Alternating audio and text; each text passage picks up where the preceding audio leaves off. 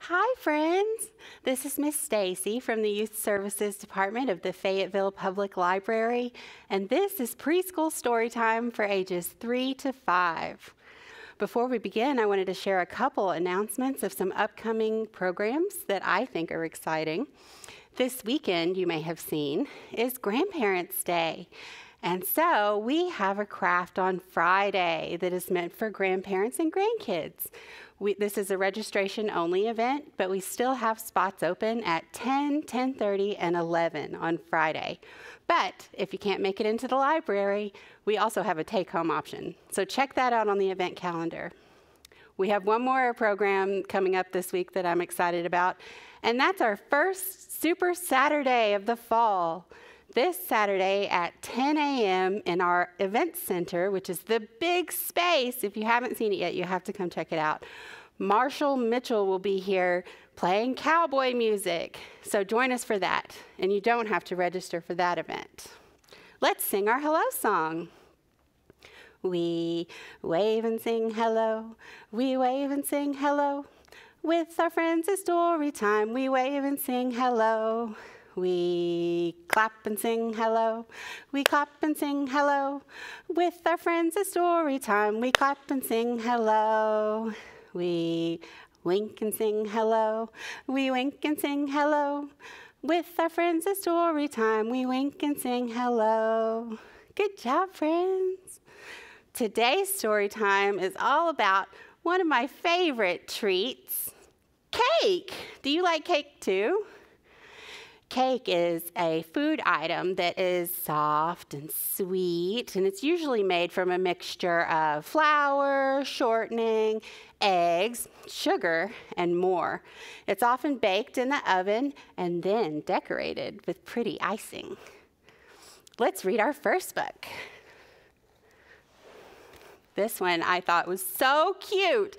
It was so cute, in fact, that I built this whole story time around this book as my inspiration. I think the drawings are so cute. Look at her face. It's called I Really Want the Cake by Simon Phillip and Lucia Jaggiotti. There's a smell I can't ignore. It's wafting through the kitchen door. See the wafting smell? It's time for me to find out more.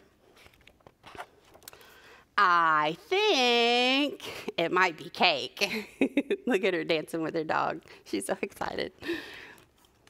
It's on the table, sitting there. I cannot help but stop and stare. And now I'm really quite aware. I think I want the cake. Look how cute they are. Her little dog is so cute. The decoration's just so neat. That icing looks like such a treat. It smells so chocolatey and sweet. And there, look, you can see the smell. And there's the doggy smelling too. I really want the cake. Look at her. She's prepared for battle. She really wants it, and the dog even has a helmet.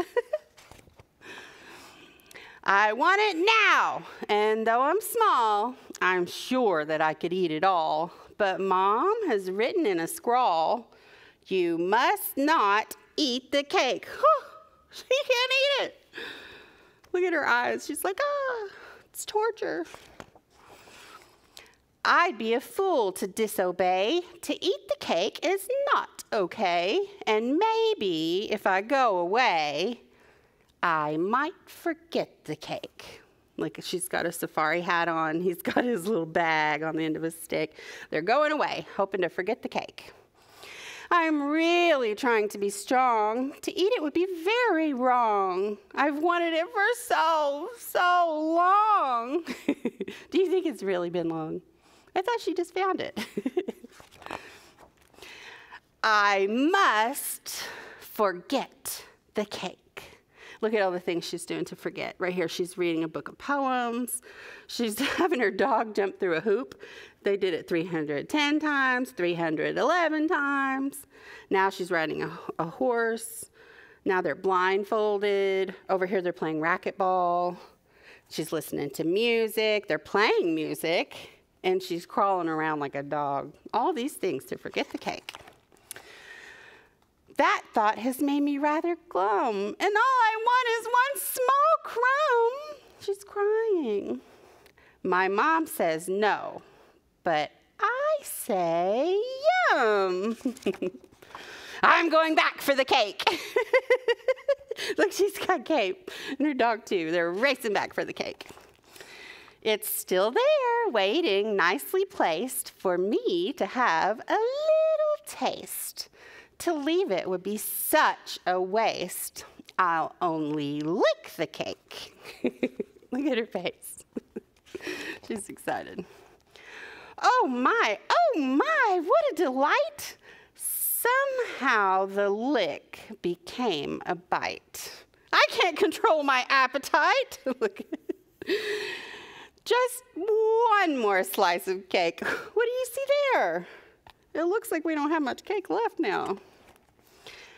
I know I've not been very wise, and what I've done, I can't disguise. I might have to apologize because I ate the cake. They ate the whole thing. They look like a mess, too. Oh, silly me, what have I done? I'll have to make another one. I guess it could be kind of fun. I've never baked a cake. I need some eggs. I'll start with 6.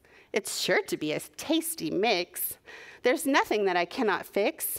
It's easy making cake. Look, she's getting in the fridge, getting all her ingredients. I'll whisk and beat and stir and shake until my arms begin to ache. Oh no, that wasn't meant to break. Look at her, she's slowly mixing all the ingredients. Looks like a big mess. It's hard to make a cake. My gosh, the mess. It's everywhere. It's up the walls and in my hair. When Mom sees this, she'll faint, I swear. It's chaos making cake. Look at that big mess.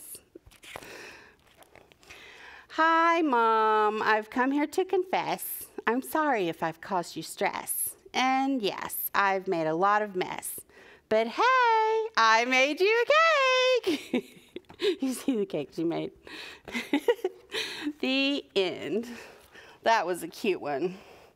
I can definitely identify with some of those feelings. All right, now let's do a little rhyme with our fingers. Get your fingers ready. We have 10 fingers, so that's what we're starting out. But instead of fingers, we're pretending like these are candles on a birthday cake, okay? 10 little candles on a birthday cake. Whew, whew. Now there are 8. We blew out 2 of them. 8 little candles on a birthday cake. Whew, whew. Now there are 6. 6 little candles on a birthday cake. Whew, whew. Now there are 4. 4 little candles on a birthday cake. Whew, whew. Now there are 2. 2 little candles on the birthday cake. Whew, whew. Now there are none. Make a wish. Did you blow out all the candles? That was fun. We don't have any candles left. Let's read our second book. This one is called I Will Chomp You by Jory John, who wrote the words, and Bob Shea, who drew the pictures. This is in our Read Aloud collection. You can find it under our stairs in the preschool library. Hey, go away. I will chomp you. If you turn any more pages, I will chomp you, Buster. He doesn't seem very nice, does he? Now quit it. I'm still turning pages. Hey, I'm warning you. You've been officially warned. Chomp!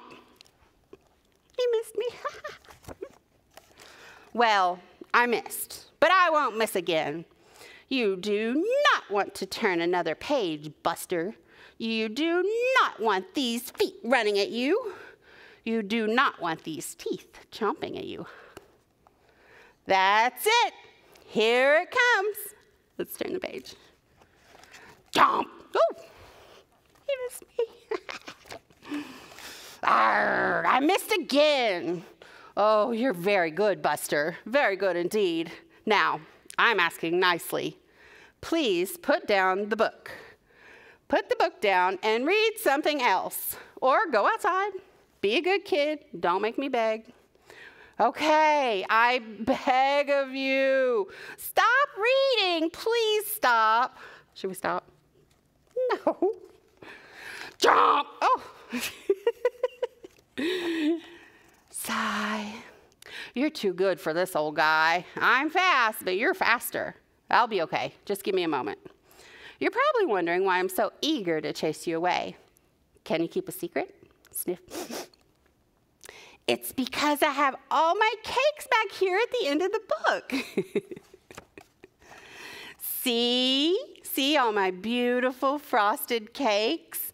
Cakes with sprinkles, cakes with chocolate, cakes with strawberries and vanilla, pineapple upside down cake, and pineapple right side up cake. Angel food cake and Boston cream pie and coffee cake and cupcakes and fruit cake. Yes, all my lovely, lovely cakes. And you found them. I want to eat all those cakes. Most people don't get this far. Most people are afraid of all my chomping. See, I don't like to share my cakes. I want to chomp them all. They're all for me. Chomp. But I guess you can have a couple of these, and maybe one of these, and this. Here you go. Just come a little closer. A little bit closer now. What do you think's going to happen? Chomp. Sigh, you win. How about this? I'll give you half my cakes if you promise never to read this book again. Do you promise? What do you think? You're not going to start over, are you, Buster? We're done, right? Okay. I can see you're going to do whatever you want. Fine. Go ahead and turn all the pages again. What do I care? You think he cares? Chomp, chomp, chomp, chomp, chomp. Oh, my stomach hurts. He ate so much cake, his stomach hurts. The end. He didn't stop us. We read the whole thing. All right. Now let's sing a song where we pretend to make a cake. So we're going to go through all the motions. First, we're going to mix the batter. Then we're going to spread the frosting, and then we're going to eat our piece, okay? This is the way we mix the batter, mix the batter, mix the batter. This is the way we mix the batter when we make a cake. This is the way we spread the frosting, spread the frosting, spread the frosting. This is the way we spread the frosting when we make a cake. This is the best part, huh? This is the way we eat our piece, eat our piece, eat our piece. This is the way we eat our piece when we make a cake. Good job, friends. Should we sing it again? One more time. Let's do it. This is the way we mix the batter, mix the batter, mix the batter. This is the way we mix the batter when we make a cake. This is the way we spread the frosting, spread the frosting, spread the frosting. This is the way we spread the frosting when we make a cake. This is the way we eat our piece, eat our piece, eat our piece. This is the way we eat our piece when we make a cake. Good job, friends. All right, now we'll read our last book. This one is called A Birthday for Cow by Jan Thomas. And you can find this book in our toddler book collection because it's a board book. All the books in the toddler collection are board books. What do you see on the first page? Looks like a calendar. And today's date is circled and it says Cow's birthday. Let's see what happened. Dude! Today is Cow's birthday. Yippee! Pig and Mouse are going to make Cow the best birthday cake ever. And here's Duck, and he's going, cake? Mouse and Pig are very excited, and they've got the recipe right here. They put flour and sugar and eggs in a big bowl. See that big bowl? And a turnip, said the duck. Are there turnips in cake? That's weird. No, duck, we will not put in a turnip. They've got it all over them. Next, they mix it all together with a turnip. No, duck, a spoon. Then they put it in the oven. Can a turnip go in too? Duck is just stuck on this turnip. And they ice and decorate the cake. And on top they put, I know, says Duck. What's he got in his hand? A turnip. No turnips, Duck. Candles.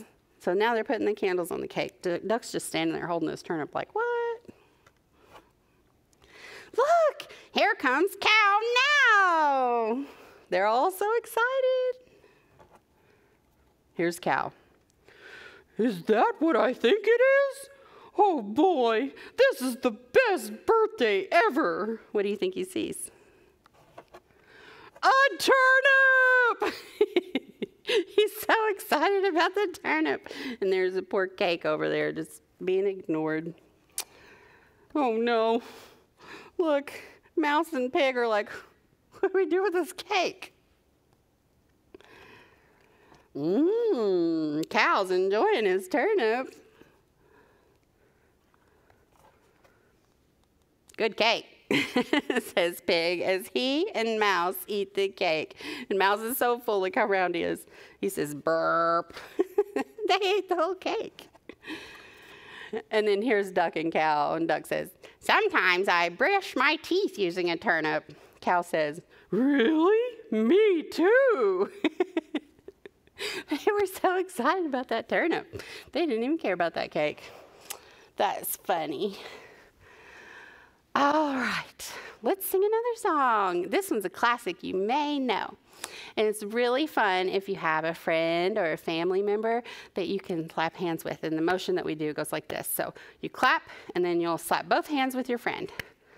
Just over and over like that, okay? I don't have a friend here right now, so we'll just pretend like I'm slapping hands with a friend. Patty cake, baker's man. Bake me a cake as fast as you can. Roll it and pat it and mark it with the B and throw it in the oven for baby and me. Good job, friends. You've heard that one before, haven't you? Let's sing it again. Patty cake, baker's man. Bake me a cake as fast as you can. Roll it and pat it and mark it with the B and throw it in the oven for baby and me. Good job, friends. So, since this is preschool story time, we usually have a craft. I've got some things here. Oh, I dropped some pieces. Here they are. Got them. All right. What's this? A blue square. What's this? It looks kind of like the last one, but it's not the same. It's a rectangle, because you see how these sides are longer? If two sides are longer than the other two, that's a rectangle. It's blue too. What's this? This looks like a circle, but it's been kind of squished. It's purple. It's an oval. An oval looks like a squished circle. And then, what's this? It looks like a square, kind of, but once again, two sides are longer. It's an orange rectangle. And then, I actually do have some circles. See, they're perfectly round. They're not squished like an oval. I've got a yellow circle. I've got a white circle. I've got a red circle. And then this one. Do you know the color of this one? It's green. It's a green circle. What could I make if I put all these shapes together?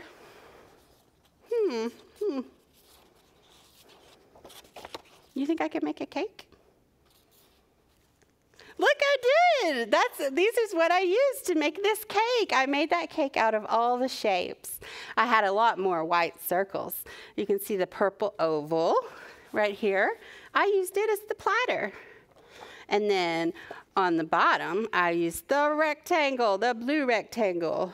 On the top, I used the blue square. For the candles on top of the cake, I used the orange rectangle. And finally, I used the different colored circles to create the icing and the decorations on the cake. And all I needed was a glue stick and paper. So that's a craft that you can easily do at home using just colored paper, scissors, and glue. Thank you for joining us for story time today. Let's sing our goodbye song. We wave and sing goodbye. We wave and sing goodbye. With our friends it's story time. We wave and sing goodbye. We clap and sing goodbye. We clap and sing goodbye. With our friends it's story time. We clap and sing goodbye. We wink and sing goodbye. We wink and sing goodbye. With our friends it's story time. We wink and sing goodbye. We'll see you next time.